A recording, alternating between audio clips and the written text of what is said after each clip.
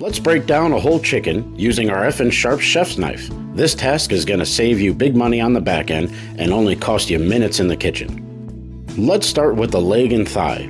Go ahead and grab onto one of the legs and you're going to pull back on the thigh until the joint pops out of the socket. We're going to use the natural curvature of the protein, or in this case the bird, and go ahead and cut away the thigh from the main bird, and that is going to have you with one section. Not completely broken down yet, but you're going to see we have the leg and thigh completely removed from the chicken so far. Let's do that again on the other side, grabbing the leg, looking for the natural curvature from the bird. We're going to start slicing downwards at an angle of about 45 degrees. Grab the back of the chicken thigh, push upwards, and that's going to dislocate that bone from the socket. And then following again the natural kind of curvature there, we're just going to cut down towards the main bird, cutting away the skin and separating our leg and thigh. Let's go ahead and remove the thigh from the leg. Turning it upside down, you'll see the exposed bone. That's going to point in the direction on where it meets the joint.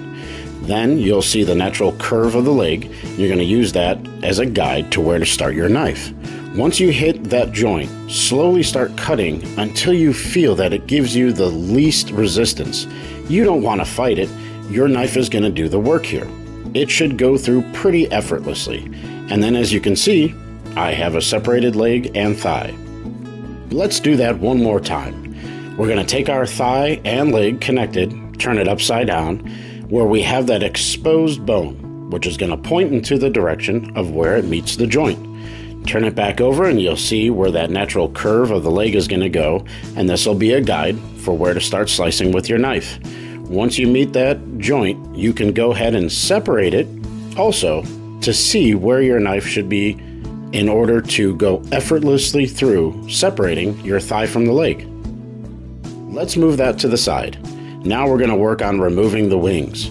Simply grab the main part of the bird, grab underneath the wing where it connects, and that is going to be the joint that will simply pop for location. Grab your knife, simply cut away, exposing that joint, and then as you're working it, pushing from behind, popping up the joint, you're going to work your chef's knife, cutting out the wing from the bird.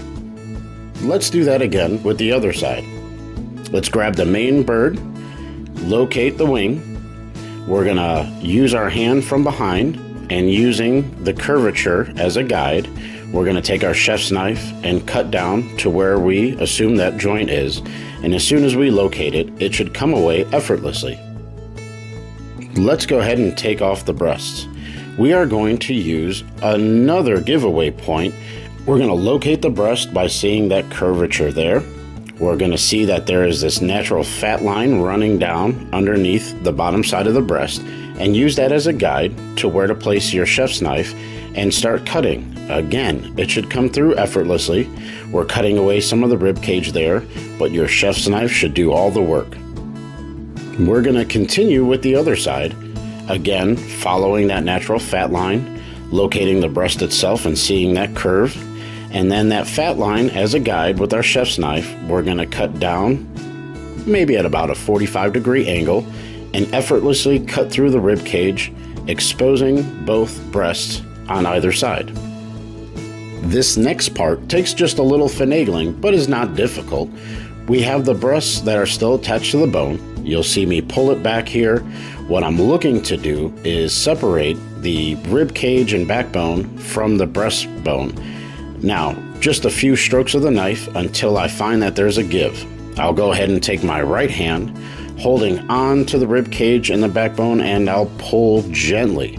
Once that separates enough, I'm going to go ahead and take my knife and just cut away at the skin, separating the breasts.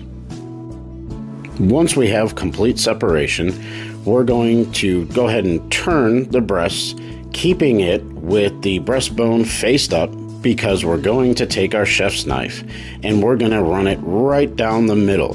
This is going to give you some resistance, and this is where you'll have to have a little bit of pressure. But once you go ahead and separate the breastplate, you'll have your two bone-in, skin-on chicken breasts separated for your use. We're going to angle our breastbone facing upwards, go right into the middle with your chef's knife, and with some force, you're going to push straight down into the breastplate. It will have some give there, but your knife is going to do the work for you. Go ahead and slice away at the skin, and now you have 2 bone-in, skin-on chicken breasts. Great part is nothing goes to waste. You have your backbone where you can use that for an awesome homemade chicken stock. You have your bone-in, skin-on chicken breasts. Let's grab our thighs here, place them in the front.